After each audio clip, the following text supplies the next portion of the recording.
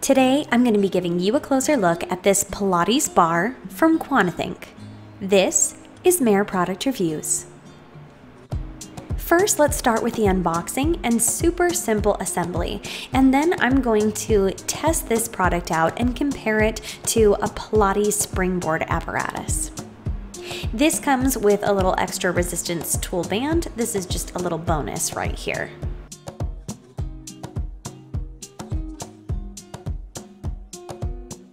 And here is the Pilates bar itself. It comes in two pieces, and you just take it and snap it together. It has foot loops or hand loops at the ends, and a nice little padded bar. So you just push in those two knobs, clip it together, and twist it, and it locks into place.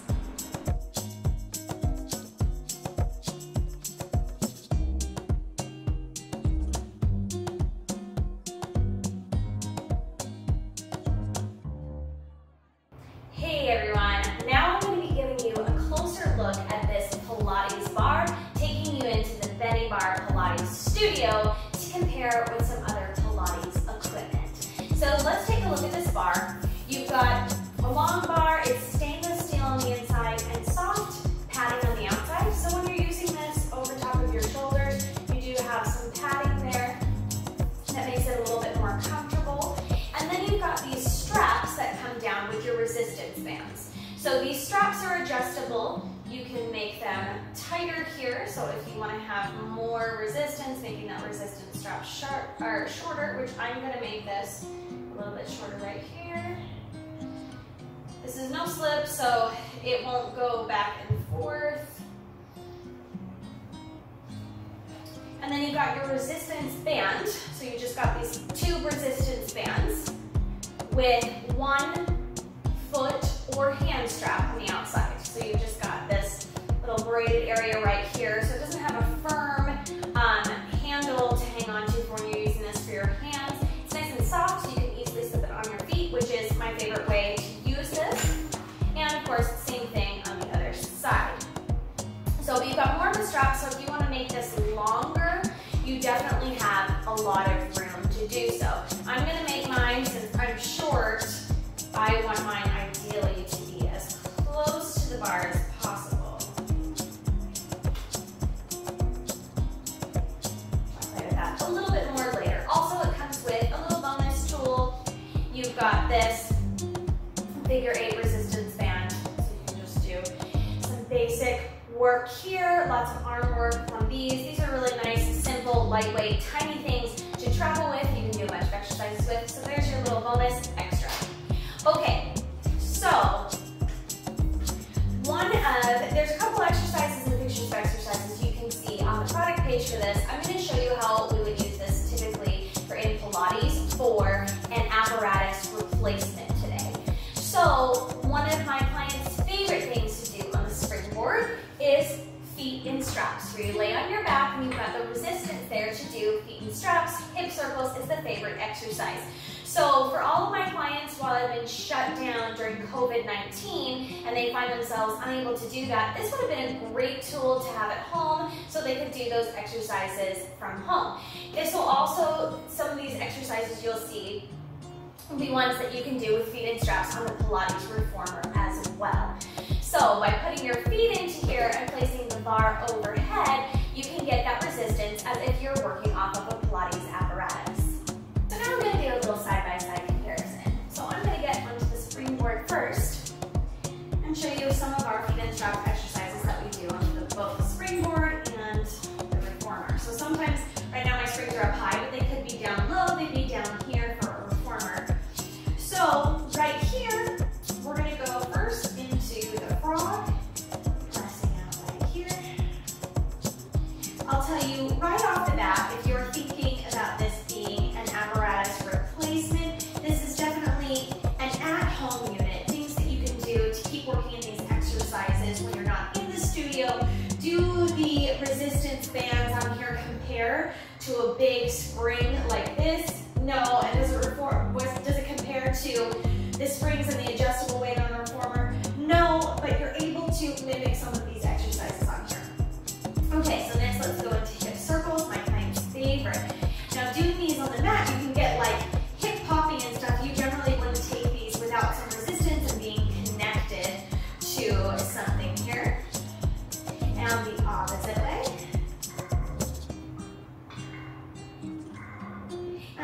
we'll go into another exercise, the opening.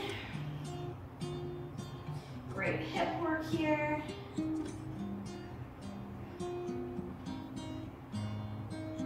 And finally, we'll take the extended frog.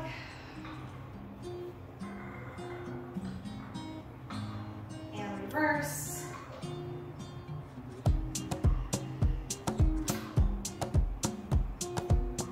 Okay, so let's try those same exercises using our Pilates bar. So we're going to place the straps onto our feet, and we'll hold on to the bar, bringing it up overhead. I'm finding a comfortable position here, and then you're going to extend the legs. So you want to make sure that your arms are clear from those resistance bands right here. You can also hold out to the outside. All right, so let's start with the frog. We'll bend the legs in and press out.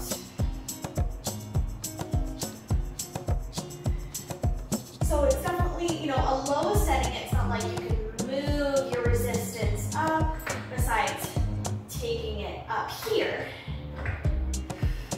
So you can play with it a little bit yourself, but you're only going to get the max range of the weight of your arms.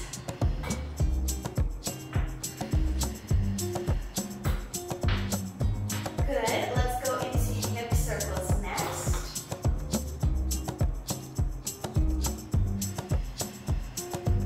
So definitely different with the give of these resistance bands versus springs. You still have, even though they're coming back, you still have a little bit of resistance there at the full range of motion. But here I've got a little slack. It wouldn't be the same thing if your legs were longer. So if you're on the shorter side, I'm definitely without resistance right about here. And opposite way.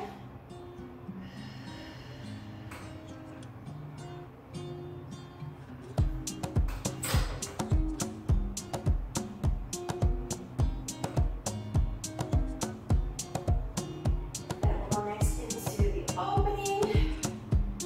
So if I were without an apparatus and unable to do these feet and strap exercises, can I do them with this? Absolutely.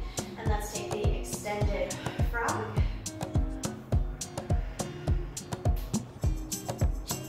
It's a little bit trickier to balance because you're holding on to them. And the bands to get a little bit in the way of my legs. Reverse.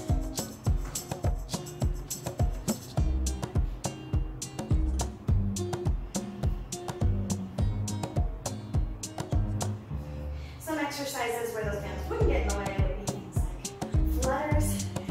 It's hard to balance and keep that bar steady. You can bring it down and go back and forth, but of course you can see that you've got a little wobble back and forth, even though I'm really trying to keep it steady.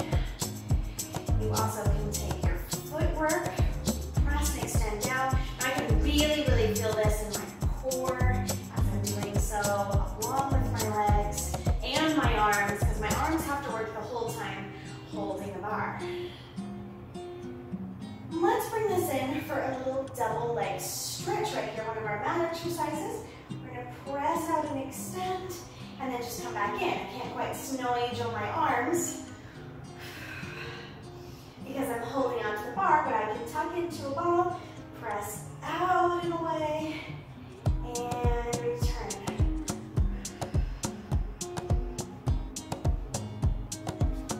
I'm forgetting all about pointing through my toes, just trying to coordinate here.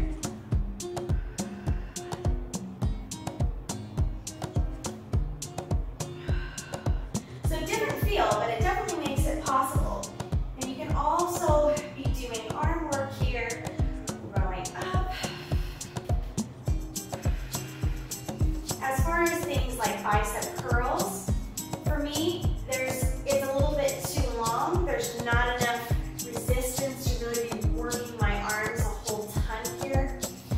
So let's go ahead and try some quadruped hands and knees exercises with this, which I have a feeling will work quite well. So if you're not used to having Pilates equipment and you generally do these type of exercises without equipment, you'll love it with a Pilates bar. I'm going to come down and just place bar. So right away, I lose a little bit of stability holding on right there. And I'm gonna extend one leg long and lift up into the arabesque. So if you typically do this exercise without any resistance, you will love this right here.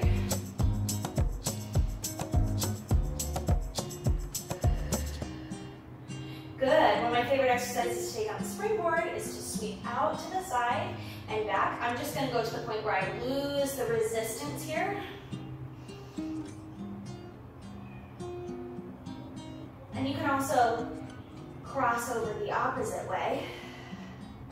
Or you could tap the toe down and take up. Any of these exercises that you might do in a mat setting, you can add on here with resistance.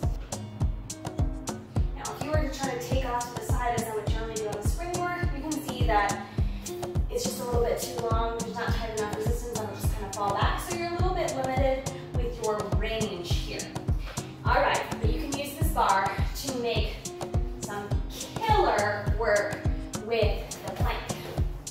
So if you're wanting to challenge yourself with the plank, just lift up here. You do want to make sure that you're holding on to this bar and that your weight is over top of the bar. Otherwise, it'll just go flying when you move. So bringing up right here, you can really challenge the bar by taking movements, or challenge the plank, sorry, by taking various movements right here, etc. The only downside to those exercises is of course, that the weight of your hands has to be on this bar. So there's good padding, but it's also, you know, a round bar, so it feels a little bit different. You need to get used to on your wrist. You've got kind of that awkward feel. You probably don't want to stay there for a huge long period of time. All right, next let's try some standing exercises. So I've got my feet into the loops right here, and I'm holding onto the bar. So exercises like the bicep curl, you can see my range of motion here. I've got resistance. I'm not pulling a whole lot of weight. This really isn't doing too much for me, and it goes completely slack when I release there. So we need to be a whole lot tighter. I've got this much that I can tighten in here, and it's really not going to do that much. But here are some exercises that do work really well when we take and press the bar up overhead. So we can feel a lot of weight right here and press up nicely. Now this is a great range for me in this exercise. Feels great. I'm pushing a lot of weight right here. It's comfortable on my feet. So if you've ever tried this with resistance bands where you're holding onto the handles and you step your feet into them, you can feel them if you're not wearing shoes or something, like digging into the sides of your feet, and you don't have that here with these straps, which is nice. So I feel like I could stand here and do this just all day without it bothering my feet if I'm not wearing shoes. Most of the time in my studio, since I do barre Pilates, I'm not wearing shoes. So this works great right here. Also, you can take some balancing exercises where you're lifting a leg and doing various leg work while you're attached to that resistance. So you can lift the legs to the front, to the back. Really not too much resistance coming to the side here, but you're able to take some standing leg work while working on your balance and using a little bit of resistance here, which would fit in really nicely with barre exercises. So hopefully this gives you some ideas about how to use this Pilates bar for your mat Pilates or apparatus Pilates exercises, and gives you a better idea of exactly how this works. Obviously, when you're doing things, it's going to be a little bit unstable. You're going to have to work on holding it evenly. But I really recommend this if you take reformer or springboard classes and you are a huge fan of feet and straps, and you want to be able to replicate that at home pretty comfortably without anything digging into your feet. Now, obviously, this is going to feel like at-home equipment and not like very large and very expensive springs. So there's a reason that studios and apparatuses are so expensive, and there's a big difference between like an at-home piece of equipment and a professional studio piece of equipment, and usually several $1,000s that goes with that difference. But if you're looking to do your feet and straps work and you don't have any equipment at home, this is a good option for you to have to be able to do that. Also, if you typically don't do a whole lot of Pilates apparatus work and you just do mat Pilates, and you're working to get some extra resistance into glute work that you're doing solidify your core in plank. Those are great exercises there, and you also get a very nice overhead press. Those have been my favorite things to do with this particular piece of equipment. It's not expensive, it's a good option, and it's a great way to use resistance bands along with a bar to be able to replicate some apparatus work that we do in Pilates studios. Feel free to let me know if you have any questions about this piece of equipment, and if you would like to see a full workout session using this, I can make that for you, make that happen over on my other YouTube channel, the BARRE Pilates Studio. This piece is inexpensive and can really add a little bit of flair to your at-home workouts. Hopefully these examples of how to use it have been helpful. I got my Pilates bar on Amazon, and as usual, you can find the link to this product in my write-up below. And I will have a full-length workout utilizing the Pilates bar available on BENNIE Pilates Studio, my other YouTube channel. You can find the link for this in my write-up below, in the upper right-hand corner, and at the end of this video.